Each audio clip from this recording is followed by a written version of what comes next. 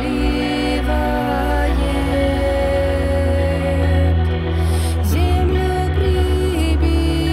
and welcome to this week's episode of the Goodrum Show with me, Chris Goodrum. As per usual, a big thank you to everybody that watched last week's episode of the show, liked, commented, all that kind of stuff. Very, very much appreciated. I think it went down pretty well. Good eulogy for Dan, as they say. Shame about the demise of the sipping shed, although I think Dan has at least got one more cask remaining. I think it's another cask of Glen Shiel, which will no doubt be bottled at some stage, but obviously he won't be purchasing any more casks, and that will, once the stock runs out, that will be it, the end of the sipping shed. Big shame, but I'm sure Dan will move on to something as rewarding. Anyway, that was last week, and on to this week. Right, okay, so I have noticed that there appears to be a bit of a conspiracy against me, it has to be said. Well, alright, I'm kind of like over-exaggerating. There's two of you that are conspiring. Richard Hall, to name names, and my good friend Ian Sunderland. Basically, the conspiracy is that both of those guys are trying to convince me that Deanston produces lovely whiskey. Whoa, I think that's going to be a bit of a bloody tall order, don't you? Now, for those of you that don't know, and for those of you who do know, I have a category, a system, A to E, for all the Scottish distilleries, and the distilleries that come under sort of the category E are affectionately known as the axis of evil. They're either in there because the quality of their spirit is not very good, or the quality of their spirit is, shall we say, somewhat industrial. Obviously, Deanston is a fully paid up member of the Axis of Evil, along with such other luminaries as Dufftown, Fettercairn, Glengoyne, Glenrothes, Macduff, and sort of Tobermory, although I would classify Tobermory as E+.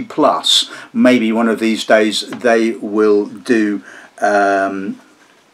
They will be, promoted from the Axis of Evil. Who knows? It's called doing a Thule, because that's the only distillery that I have actually promoted out of the Axis of Evil. Although I still wouldn't rate them much higher than a sort of D, shall we say. Talking of which, you're probably thinking, well, why isn't Jura a member of the Axis of Evil? And that's a very, very good point. Because along with Dalwhinnie, I would give them a D-, so they're on the cusp, shall we say. Now, obviously, there is a sort of a jocular element to this whole kind of thing, and obviously I'm not denigrating the sort of the skills of the people that work at these particular distilleries. And at the end of the day, there are some misguided souls that do enjoy the whiskey from these distilleries. Me, I never have done. It's a style that I'm just not a big fan of. And you're probably saying, well, why am I doing an episode of the show? Well, why not? Distilleries do change, and like I said, there is the sort of the Tullibardine story to and you're always kind of reappraising, and you wonder whether like distilleries like Tobermory may have actually physically made changes to their production, but you never know. Anyway, although I think I did an episode of the show a number of years ago on Deanston. Actually, I think it was 2015, so it's been a long time since I've really sort of tasted any Deanston, so it'll be kind of interesting.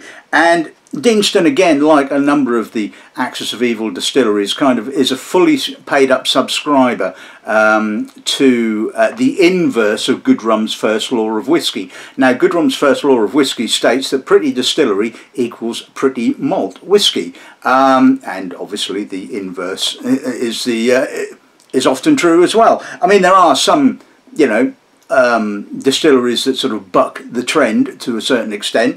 But generally, as a rule, it's come to my kind of like sort of rationale that certainly, the look of the distillery does really influence the style of the spirit that's actually made. Now, Deanston is, well, I mean, I suppose if you like sort of, big old ugly sort of Victorian buildings, then you're going to love it. But it's a big old sort of ugly Victorian building. It's a behemoth. Apparently it was actually built, the building itself, in 1785 by Richard Arkwright as a cotton mill.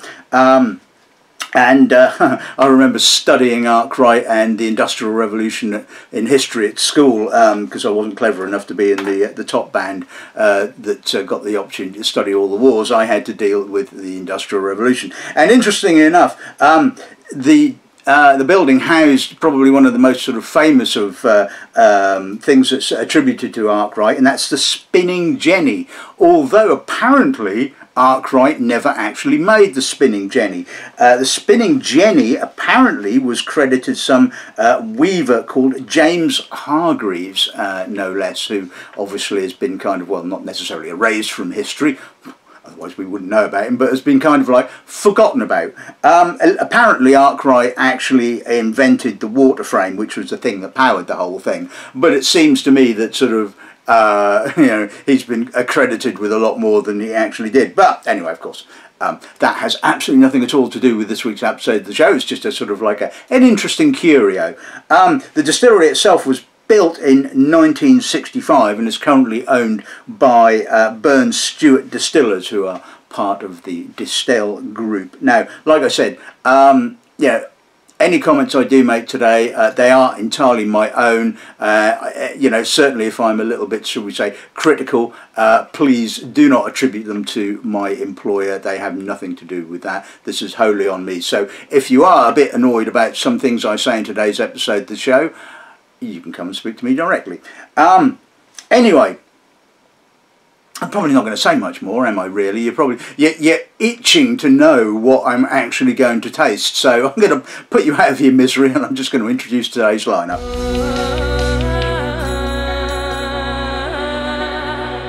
Right, okay, so today's lineup.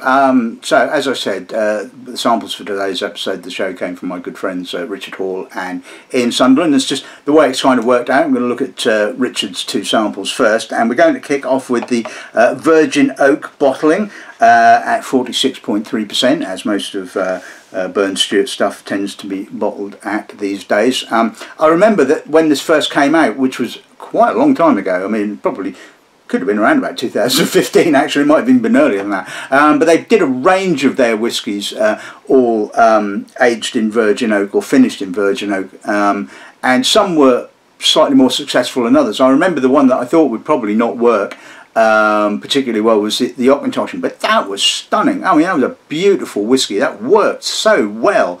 Whereas on the other hand, the Glengarry, which I thought would have the necessarily cojones to kind of like deal with, you know, Virgin Oak, was quite a disappointing bottling in actual fact. So it'll be interesting to see where the Deanston comes in, you know, in relationship to those. Second bottling is a 12-year-old Calvados cask finish, bottled at 57.4%. This was distilled in 2007 and bottled in February of 2020. Bottling number 3 is called the Dragon Milk Stout cask finish. One imagines the stout must have been called the Dragon's Milk. One imagines. I probably should have looked that one up, shouldn't I? But yeah, I'm pretty certain that that would have been the reasoning. So bottled at 50.5%, and this particular bottling was bottled and released in 2019. Bottling number 4 is called the Union Exclusive. This was a 15-year-old Pedro Ximinex cask finish, and as you can see, pretty dark, so we're hoping that the PX has smothered any distillery character, aren't we? Yeah, you're going to get a lot of that today. So this was distilled in 2014, bottled in 2019, November 2019, at 55.7%. And the final bottling of the day will be the Deanston hand-filled at the distillery, bottled at 58.9%. Don't know, I'm assuming it was a single Oloroso cask, and this particular one was bottled in August of 2018. So yeah, going to be an interesting lineup. Like I said, it's been what, 8 years since I last did an episode of the show on Deanston, so I wonder whether things have indeed changed. Is it sort of still as hard and industrial and what have you, or has it suddenly blossomed into a beautiful whiskey, and I should be sort of recategorising it? Anyway, let's find out then. Okay, so Deanston Virgin Oak. Let's see what the nose gives us on this then, shall we? Plenty of oak, which is not a surprise. Quite grippy, gritty, tannic, freshly sawn wood, fresh oak, barley. There is some distillery character noticeable. It's underneath. I mean, it just shouts at you. It's quite industrial, green gauge, green spice, hard barley. I mean, I wouldn't say I really warm to this, but there's such a monstrous amount of oak that it really is kind of, you know, papering over the distillery character. So it's only really just noticeable.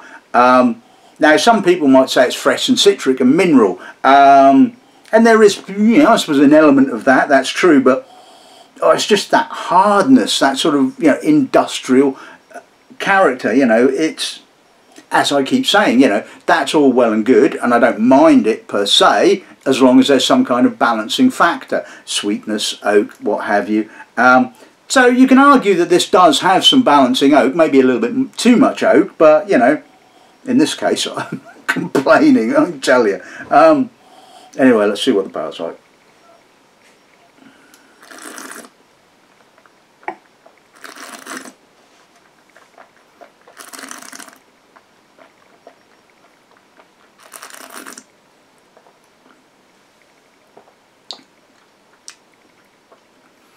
The palate kind of follows the nose, and it opens up with a big chunk of oak, gritty, grippy, tannic, very bourbony feel to it, lots of vanilla but lots of tannin, and then in comes that industrial barley, that hard barley, a little bit of youthful spirit coming through on the end. It's not fainty, but it's certainly youthful, a little hot. I'm not going to bother putting any water with it because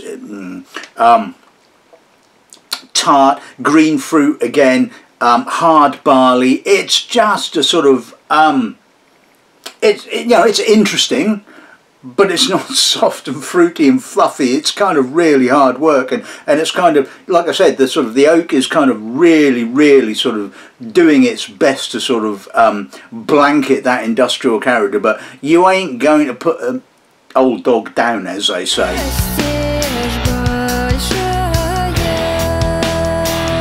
Right, okay, so let's move on to bottling number 2. So this is the 12-year-old Calvados cask finish. Let's see what the nose gives us on this. Ooh, distillery character ahoy! I mean, God, it's hard. It's, I mean, really hard. I mean, almost on the edge of faintiness.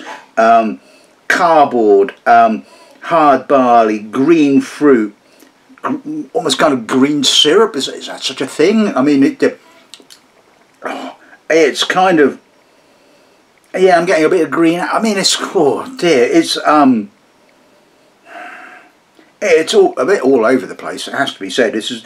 It doesn't seem to have harmonised, which is like, you know, it's 12 years old. I mean, I don't know how long it's spent in the finishing cask. A couple of years, possibly. I mean, there is some obvious Calvados-y kind of notes, but it's not sort of, again, not very soft and sort of appley and that kind of thing. It's quite, again, it's almost kind of emphasising the hard green, you know, sort of fruit character, and it's just making it even worse. I mean, it really is pretty industrial, pretty raw.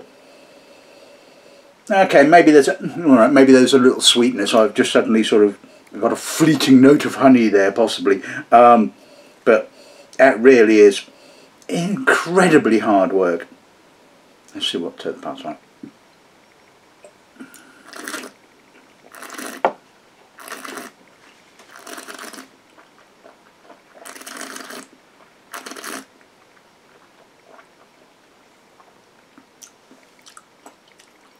Oh, that's a bit of finished mast. Bitter. Yeah, raw, fainty again, sort of cardboard, raw cereal, oily barley. I mean, there's some pleasant Calvadosy notes coming through on the mid palate. There's that sort of Calvados appley kind of character, almost cider brandy. Not, but like I said, it's kind of emphasising those green fruits, those green acerbic fruits. Oh, I mean, it's just so hard and raw and sort of, you know, it's just, it wants to sort of like rip your head off, and it's 12 years old, for God's sake. Oh dear, yeah, it's certainly, yeah, I think it's moment, shall we say. Let's see if a little bit of water kind of calms it down. Well, yeah, okay. It's a bit flat, and there's an element of, yeah, there's an element of spirit sulphur as well, which is quite surprising considering it's 12 years old, and I would have thought that the cask would have removed the sulphurous elements. Again, more green fruit. It's possibly a little, not quite so raw, even though I said it's got this kind of sulphury kind of note. And it's a bit flat. It's not a very appealing nose, shall we say. And you know, I would, even if I didn't know where this came from, and this is the thing, I taste an awful lot of whiskey blind, so I have no clue as to sort of where the whiskey actually comes from. And you know, so it's very easy to kind of block out any preconceptions. In actual fact, I'm always hoping that, you know, that my preconceptions will be proved completely and utterly wrong when and I always keep an open mind whenever I taste any whiskey, even more so when it's one of the axes of evil. But this is a hard one to love. Anyway, let's see what the palate's like.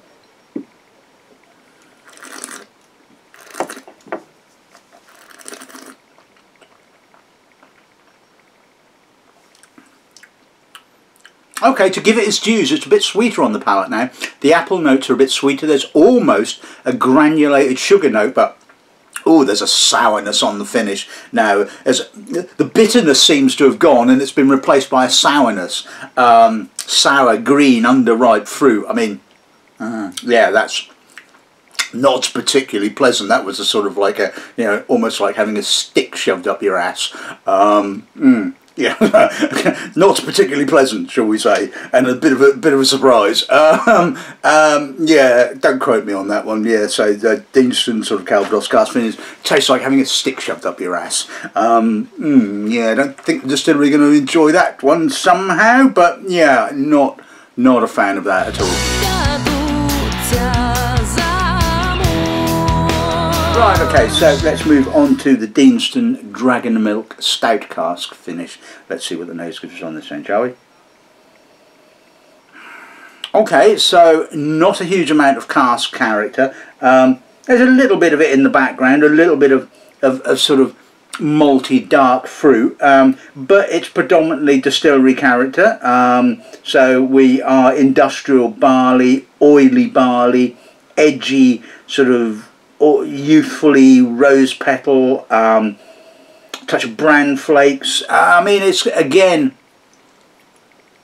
it's not as hard work as the Calvados cask, it has to be said. It is hard work. It's certainly not a sort of a pretty whiskey. I'm getting a little bit of American oak coming through now with time, but it is quite astringent now, and it is quite industrial. Lots and lots of green fruit notes again. I mean, it's clean. You know, it is what it is at the end of the day. Like I say, I mean, this is the distillery's character. Okay, I'm probably being sort of critical. My job, but you know, this is the style of the distillery. If you like it, you like it. If you don't, you're never going to like it. So you know, putting one's critical head aside for one moment, it does what it says, you know, on the tin, so to speak. I would like to have seen a little bit more stout cask on it, but you know.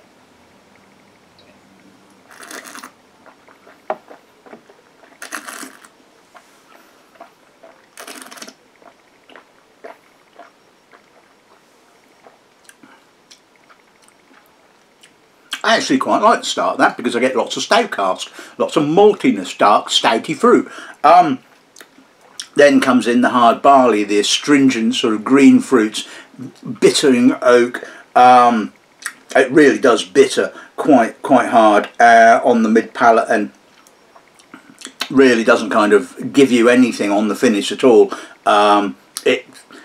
It's more masked than I remember tasting it the first time, has to be said. I mean, it's got pleasant spiciness on the aftertaste. The sort of the stouty kind of casky sort of spicy notes are kind of coming back on the aftertaste. I'll go as far as saying it is possibly the most successful of the 3 bottlings that I've tasted so far. I'd almost be happy to drink it. I wouldn't want to keep smelling it too much though, but I could probably drink it. Actually, it's got quite sweeter with water. Again, it's kind of brought out the sort of almost milky sort of stouty kind of sweetness. Distillery character is still noticeable. I mean, you're never going to get rid of that, but yeah, I think that's sort of improved the nose.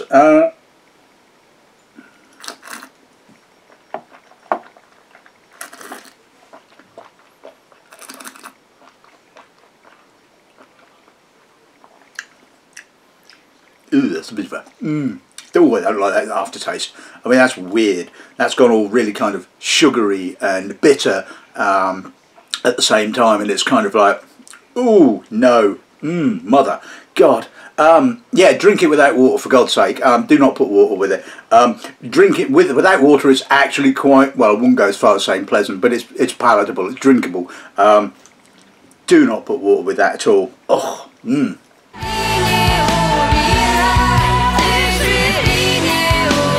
Right, okay, so on to the first of the sherry monsters. Oh, did I say sherry monsters? On to the first sherry finished whiskies of the afternoon. So this is the Union exclusive 15-year-old PX cask finish. Let's see what the nose gives us on this end, shall we? Yeah, you knew what I was going to say, didn't you? It's raw as hell. I mean, it's raw, winey, PX, alcohol, balsamic fruit, raisin, prune, distillery character. Not an earthly, not a hope in hell. Is that good? Well, ooh, yeah, if you like raw sherry casks, it's good. If not, it's kind of replacing one industrial characteristic with another, really. Little bit of treacle, touch of cardamom, green pepper, lots of raisinated fruit. Like I said, it's an absolute sherry monster. Nothing is ever going to survive that sort of kind of cask, and I would imagine first fill PX quite comfortably. There is you kind of get a feeling of industrialness, and that's pretty much all of the industrial, the distillery character that's actually going to come through on this, is that sort of feeling of industrial character. No fruit, no nothing. It's just an unadulterated sherry monster. So that's right.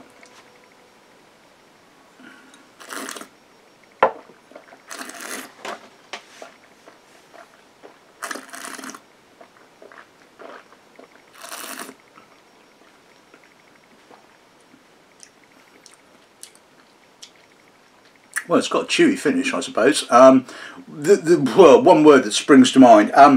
Traditional, and that's not necessarily a compliment. Well, you know, again, again, the palate is very much like the nose. It's raw, it's hard, lots of winey, treacly sort of raisinated fruit, bitter tannins, you know, bitter licorice, industrial spirit. It's just kind of, oh my God, this is kind of the sort of stuff that they'll serve you in purgatory, for God's sake. I'll probably end up with that, you know.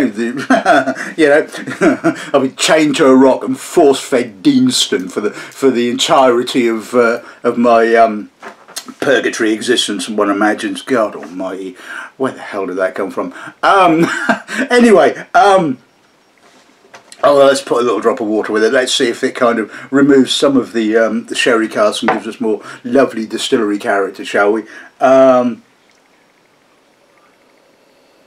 Yeah, wow, well, the sherry has completely and utterly disappeared. I mean, it's kind of, it's like I'm smelling a completely different whiskey. There's a bit of oily marzipan, a bit of industrial spirit, well, quite a lot of industrial spirit actually, touch of underripe green fruit again.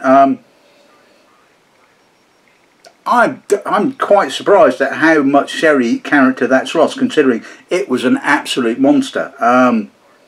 That's amazing. Anyway, let's see what the palate's like.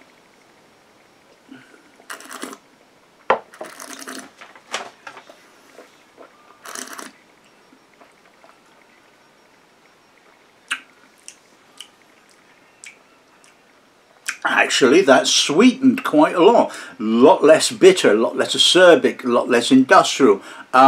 Maybe you can argue it's become a little bit one-dimensional. What am I saying? It's become a little bit one-dimensional. It was bloody one-dimensional to start off with. It was a sherry monster, for God's sake. It's softer, a softer one-dimensional whiskey. It's actually... no, I'm not going to say it's quite pleasant. It's actually quite drinkable once you put a little drop of water with it. It's kind of, it does take a lot of the rough edges and the rawness away. Like I said, it's become a lot sweeter, a lot softer, which is amazing. And there's still some noticeable sherry on the palate, but it's kind of, the balance is actually better.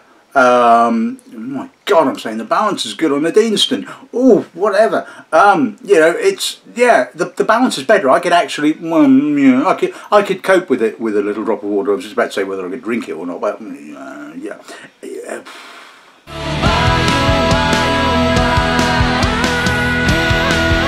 Right, okay, so on to the final bottling of the afternoon. This is the hand-filled at the distillery. Like I said, I'm assuming it's a single Oloroso cask or butt. Let's see what the nose is on this end, shall we? Raw, green, Oloroso, menthol, green spices, dark chocolate, which is nice, balsamic vinegar, raisinated fruits. It's another sherry monster. It doesn't have the sweetness to a certain extent that the PX cask has. It's more classically green Oloroso, green wood.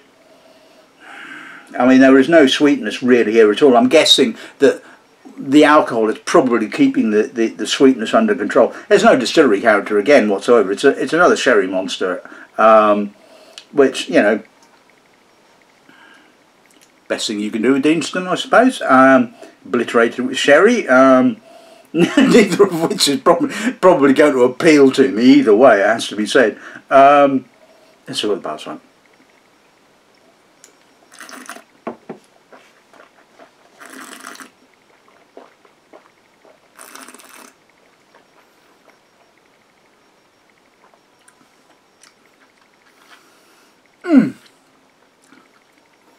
Quite an astringent finish. Yeah, it's a green herbal Oloroso. That's it. And alcohol, and that's it really. There's a bit of dark fruit, dark dried fruit. There's a little bit of dark chocolate, a bit of citrus maybe, but it's literally, it is pretty much herbal Oloroso and alcohol, and that's it. That's all you're going to get. Again, some of you guys are going to absolutely kill for this kind of stuff. For me, it is just really totally and utterly one-dimensional. I mean, you know, you just keep sort of asking, why? I mean, what's the point? You know, you want your spirit to say something. You know, you spend, I'm not talking about any distillery here, you spend the time, you know, lavishly sort of, you know, creating the spirit that you want, and then what do you do with it? You shove it in a first fill bloody sherry cask, and you know, nobody can taste your spirit. You know, it's kind of it's like, I don't know, it's like drawing a lovely mural on a wall and then painting it black. You know, it's like, what's the point? You know. Anyway, sorry about that. Let's see what a little drop of water does. Okay, and like with the previous bottling, it's kind of tamed the rawness to a certain extent, a little sweeter. There's even a touch of marmalade coming through now. Some burnt edge spices, a little bit more industrial fruit, pepper, white pepper, not dark pepper, black pepper. It's less raw. There's a slight soapiness as well there, just underneath as well. My God, I mean, it's quite complex, I suppose. You know, if you're kind of looking for all these kind of things. So that's one.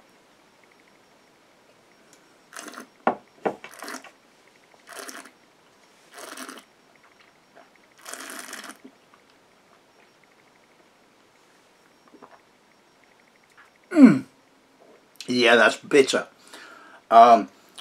Bitter dark chocolate, dark fruit.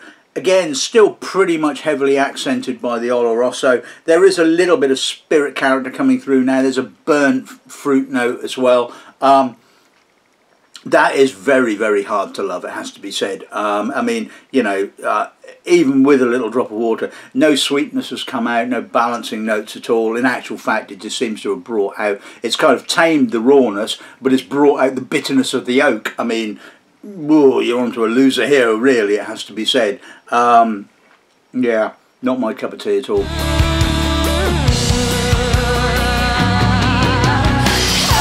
So let's sum today's episode of the show. Firstly, a big thank you to my torturers in Sunderland and Richard Hall for the flagellation episode of the show. There you go. There you go. That's the title for this week's episode of the show. The self-flagellation episode. Anyway, no. You know, sort of piss taking aside to a certain extent. Deanston has a character, okay, like a lot of these distilleries do, and you know, I'm not a fan of it, and you know, every now and again they'll produce a bottling that is okay, like the Dragon's Milk Stout once you chuck a load of water at it, but they're never going to sort of produce a spirit that I particularly enjoy. I like a lovely fruity, a luscious kind of whiskey. It's a whiskey that, you know, I want to come back to. I find traditional sort of industrial styles of whiskey just hard work. They just don't appeal to me. I don't really feel like I want to sort of go back to them. But in saying that, that's my personal opinion. There are an awful lot of people that like a lot of different styles of whiskey, and everything, it would be boring if everything was exactly the same. You know, if we all liked exactly the same thing, it would be, you know, then you wouldn't be criticising anything. Anyway, the Virgin Oak bottling, it's okay. It's very, very heavily oak influenced. So to a certain extent, it blankets the sort of distillery character, although it is pretty noticeable. The Calvados cask really was not a great whiskey in my opinion. That Calvados, you know, just emphasised that, you know, the astringent green fruit, and it was really hard going, you know, almost sort of like, you know, fainty at 12 years of old was just amazing. I just never really come across that at all. The Dragon's Milk, I suppose out of all of these, if I was going to choose one that I would drink, that would be the one. I put some water with it, it does sweeten it, it brings out some more of the stout cask character. Maybe it's because I like stout and I could just about put up with a bit of industrial notes, you know, who knows. I mean, to me it was the most successful of the bottlings. I mean, not to say that the other bottlings didn't, well, up from here down exhibited distillery character, because they certainly did. Whereas the last two, certainly the Union exclusive, I mean, there was no hope in hell's chance of any distillery character. It was a PX sherry monster. It was pointless, really, at the end of the day. I mean, all right, you put a little bit of water with it, and it kind of, the sherry just went, oh, okay, we surrender. And, you know, it was just sort of like leaving the sort of raw spirit kind of sat there going, hello. It just really wasn't, you know, at all my kind of bottling. And the hand fill, again, pretty much for the same reason. It's kind of like, you know, it just tastes of sherry. I mean, you know, in this instance, maybe that's not such a bad thing because I haven't got to cope with the distillery character. But at the end of the day, it, you know, really didn't tick any boxes whatsoever for me. So it, like I said, it's kind of, it's a personal thing. You know, I'm sure there are people out there, I'm sure some of you guys that sort of enjoy this style of whiskey, which is brilliant. I mean, if you didn't, the distillery wouldn't produce this style of whiskey. For me, like I said, you know, it's never going to be a style that I actually enjoy. But as I always say, you know, you try the whiskies, you know, make up your own mind. Don't just take my word or any other reviewer's word for it. Always make up your own mind at the end of the day. Possibly be led by, you know, people that sort of, you know, review stuff and are critical of those kind of things. But, you know, always kind of like just make your own mind up at the end of the day. So, anyway, I think this episode has been quite a bit of fun. I'm now going to go and find something more appealing to drink, shall we say, while I do the editing. But until then, until next week, good afternoon and a good dramming.